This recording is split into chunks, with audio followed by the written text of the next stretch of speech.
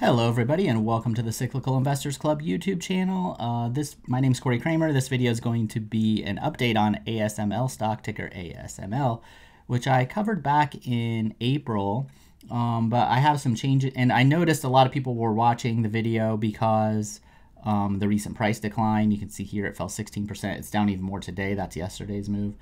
But I have a new updated buy price for it, so I thought I'd make just a relatively quick update video, although I'll probably end up not being quick, with the new buy price and, an explanation of how I'm doing it for the people who maybe this is the first time watching the channel. Now, normally I only post stocks that are in the S&P 500 for free on YouTube, but I made an exception for ASML because someone asked for it back in April, and it was a big enough company. I thought, I'm feeling generous today. I'll just put this one out there. But normally, if it's a stock that's not in the S&P 500, you can find those requests over on Patreon at the $5 a month tier level. And I also have a $25 a month tier level over there that has a new weekly pick each week. That's just the best relative value that I can find in the market that week.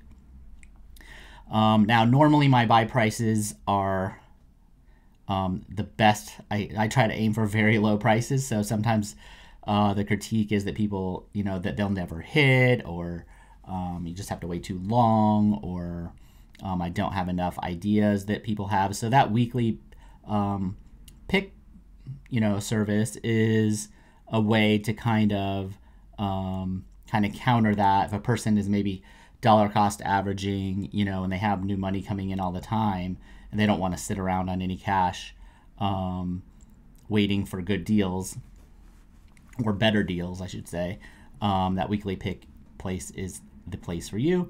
And anybody that joins over on Patreon and one of the pay tiers gets a big discount if they ever decide to join the full Cyclical Investors Club service on Seeking Alpha. That's where all the spreadsheets and everything are that you'll see me use here, which we'll get to in just a second. Okay. As always, this is not individual investing advice. This is just how I analyze stocks. All right, first thing with ASML, it's a deep cyclical business. How do we know that? Well, I look at the earnings history, which is the dark green shaded area on the fast graph here. We go back to 2008-9. We can see earnings went fully negative, fell more than 100%. Earnings growth went negative. Earnings actually went negative. So earnings fell, 100%, more than 100%. It actually was like that in 2003 as well, but the fast graph only goes back 20 years. So during the past couple real recessions, the earnings of the stock have been deeply cyclical. Usually my cutoff for that is about if they fall more than 50%. The reason that's important is because it makes it difficult to use earnings as a valuation tool when earnings can fall so much and go negative. So if you look at the low here in 2009, the PE was 22, which was basically the same as the PE at the peak back in 2007. I think maybe it was 23. So using a PE wouldn't have told you when was a good price to pay for the stock. Because the earnings can fluctuate so much and they aren't very useful in terms of helping decide when to buy a stock, I use historical price patterns because my feeling is, as long as earnings have recovered and it's truly a cyclical business that goes down and comes back up in a timely manner, then the market will probably treat the stock in a similar way that it has in the past. And so that's what I will use as my guide for where to potentially buy it in the future. Now, there's two other things worth noting that I think kind of balance each other out in this case. One thing I always like to check for are super cycles. Sometimes cyclical business and non-cyclical business can have these types of super cycles where they just are a bubble, right? In 2000, you might call it a bubble. And one way to kind of look for that is just look at a long-term price chart. They usually jump out at you. But the other, and I use a log version when I actually do that. But another version, a way to do it is to look at the peak earnings. So when earnings are falling, they aren't useful. But if you look at the peak PE and compare it to a past peak PE, then you can say, oh, this peak PE was way bigger or about the same or whatever. So that past peak PE we saw was 23, and this time we're closer to 60, I would say mid-50s, even this double peak here.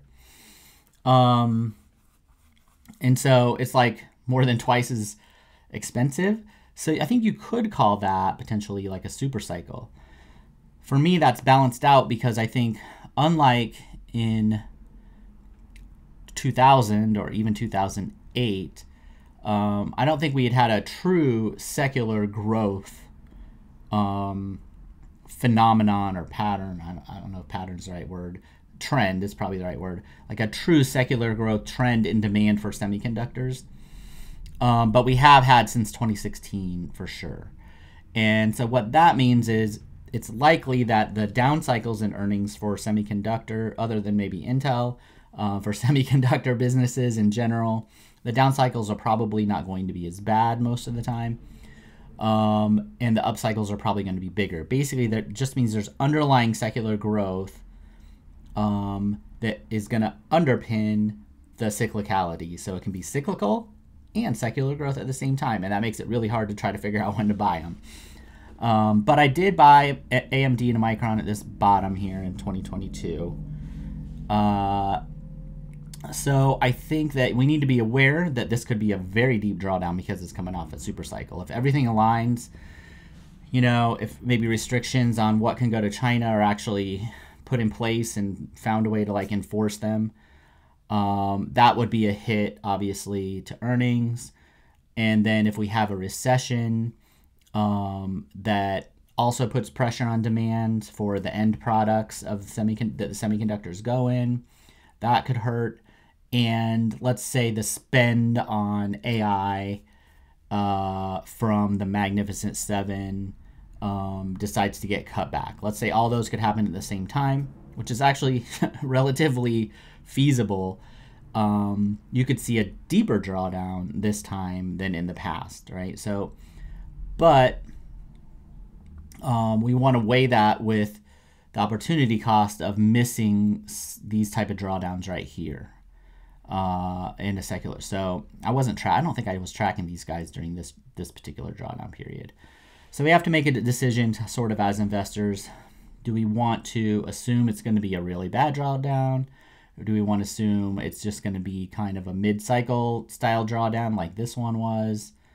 Or something in between. So my approach has been, if we're talking about the top tier quality semiconductor businesses, which I consider these guys as one of those, I would rather have two buy prices for those.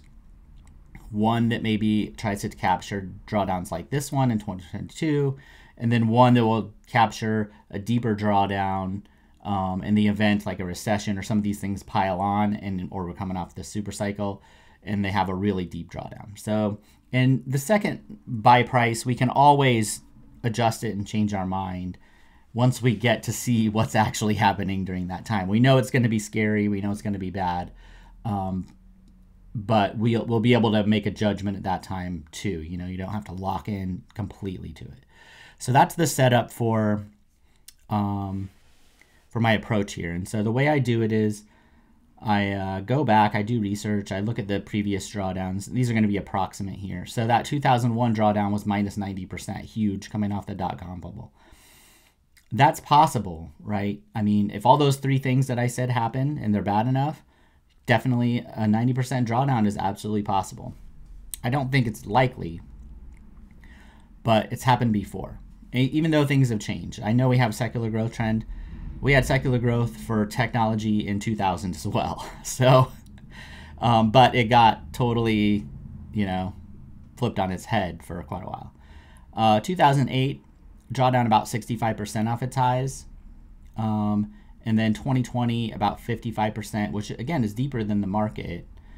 And so these are what I use to help kind of guide me, along with just, understanding maybe some of the differences now between now and then, right? So the peak price that I have here that happened this summer is $1,110.09. And my first buy price, when I look at these drawdowns, especially these two, I say, well, if I buy after a 50% drawdown, that would have got me into both of these drawdowns. Now this 2020 drawdown might be 2022 actually. I just have these categorized up here. So that's probably the 2021 to 2022 drawdown. So I wasn't tracking it, then I didn't have a buy price, but I think 50% is fair. And then if the stock recovers, you have a 100% gain. So you could wait 5 years for recovery, even if the stock falls farther, as long as it recovers within 5 years. You're going to have a solid 15% CAGR.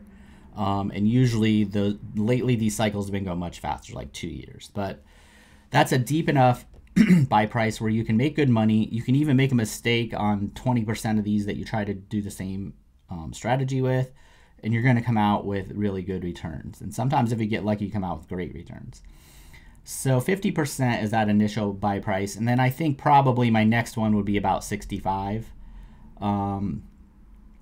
But we'll see like when we get there. So, and I probably went over a lot of the same stuff in the last video, but so we want 50% of that $1,110 peak price this summer. That comes out to $555 a share. Stock currently trading at $6.80. Needs to fall another 18% before it hits the buy price. Now, for these type of businesses, I take 1% portfolio weighted positions. Usually they don't fall all by themselves. So it's entirely possible. I saw KLAC was down a lot. It's entirely possible there's 4, 5, 6. It depends on how bad the down cycle is. Opportunities in the overall semiconductor space. And so I would rather spread that around in case there's any individual. Well, sometimes you just, in the case of the last one, I barely missed NVIDIA, but I got AMD and Micron, so right at the bottom. So it was so close that, you're going to get sometimes you're going to miss some. Sometimes you can get a whole bunch right at once. But because these stocks can be very volatile, I always like to take smaller position sizes. And then, like I said, I'll be prepared to buy more. So that's the approach that I take. If a person wanted to take a 2% position and watch fewer stocks, that's fine too. But I have I'm almost at 700 stocks I monitor now. And so I'm not going to miss too much, honestly. And I'll probably end up buying several more if this one gets down to the buy price. And so it won't just be the only semiconductor stock that I end up picking up. So that's my new updated buy price and strategy, and the quickest way I can explain it. If you found this useful, hit the subscribe button, hit the like button. I have other strategies. This isn't the only one that I use, but this is the one I've been using the longest. I had developed this in late 2015, started writing about it in 2016. And I've refined it a little bit over the years, but it's been really good to me. And I've been able to get some really good returns. But I do have other strategies, and definitely check out the Patreon tiers. Even if you just join the free tier, make sure you get all these videos so you don't have to rely on YouTube. And I'll see you right later. Bye.